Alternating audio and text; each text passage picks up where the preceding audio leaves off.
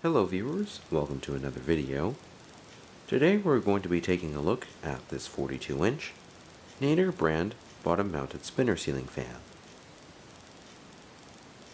Now, as per usual, this originated from a local habitat restore that I volunteer at. The work entails refurbishing ceiling fans that they received via donation to ensure that they are more presentable than how they previously came in. Without any further ado, we will get to the demonstration, starting out with this fan's light kit.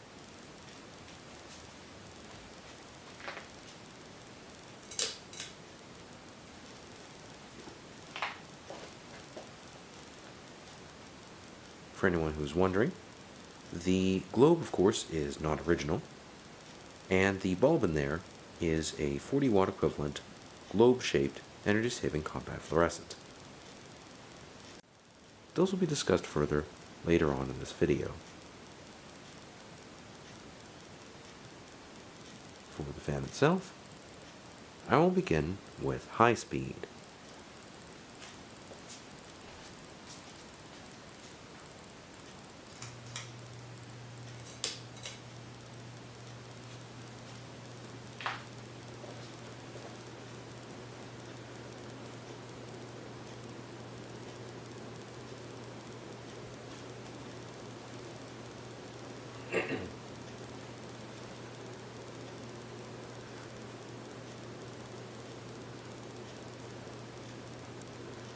Taking a look at the black piece of electrical tape attached to one of the fan's blade brackets, I will estimate it spins at approximately 245, possibly 250 RPM.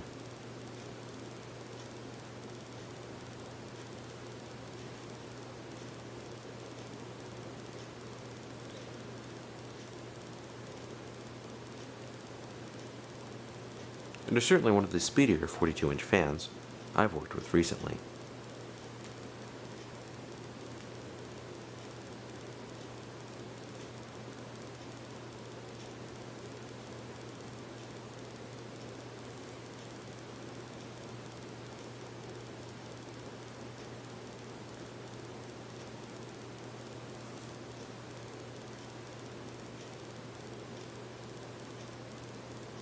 Transitioning to medium speed.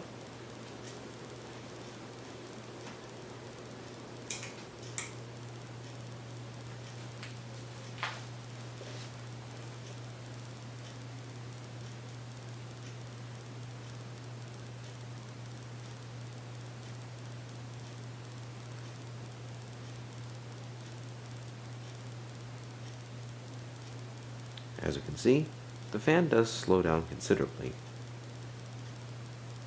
to roughly 165 to 170 RPM.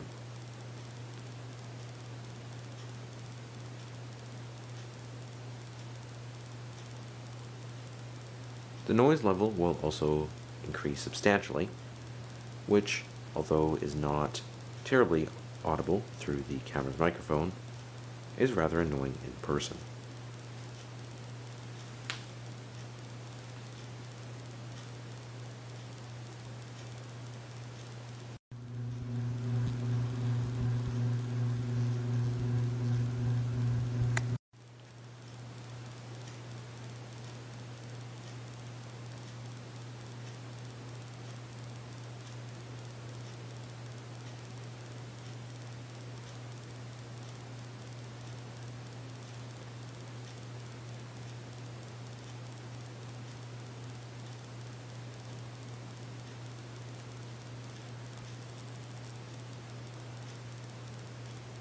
Finally, the fan at low speed will be showcased, with the light kit running simultaneously.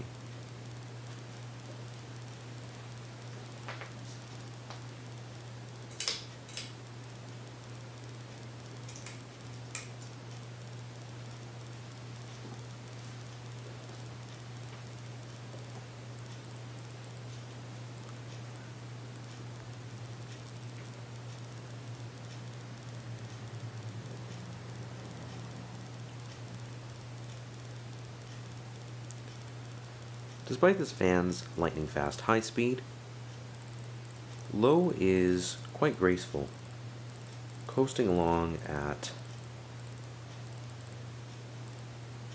around 55 to 60 RPM. Not quite aesthetic, though pretty to look at nevertheless.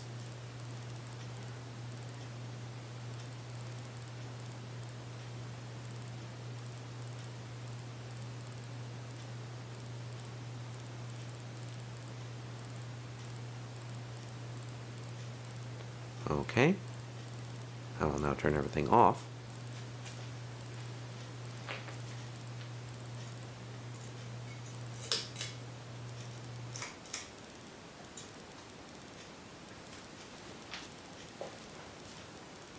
And discuss some general information on this fan. As mentioned prior, the globe you see on here is not original. The fan actually did not have a globe upon donation. It was simply globeless. Initially, I wanted to install a schoolhouse style globe on here just due to the general style of fan being a bottom mounted spinner. However, this unfortunately trapped the already high noise level, making the fan almost unusable. Therefore, I decided on an open bottom globe, and while digging through my collection, stumbled upon this vintage one. Although slightly large to the fan, it does look surprisingly decent, especially up close.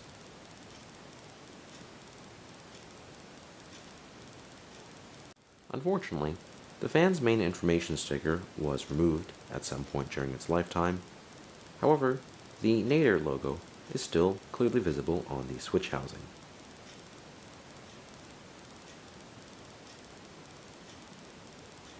The original capacitor on the fan was actually causing the motor to spin rather slowly.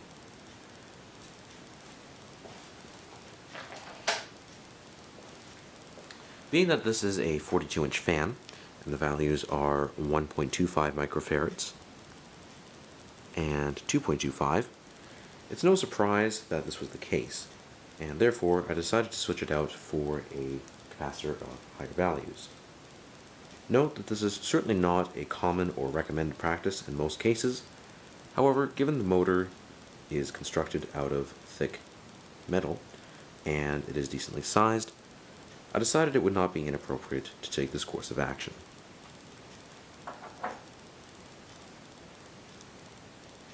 To conclude this video, I will now touch on some pros and cons regarding this fan, and what I would personally rank it out of 5 stars.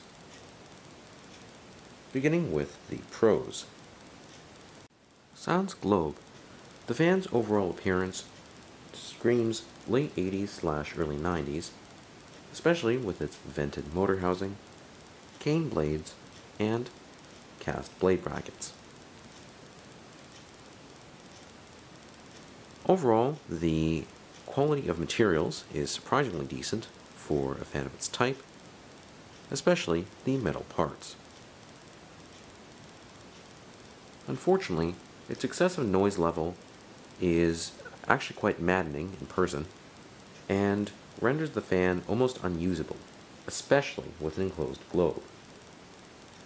Note that some careful isolation between the blade brackets and motor housing, and also, as you might notice, the pull chains and current globe, have helped somewhat, although it is still far from perfect.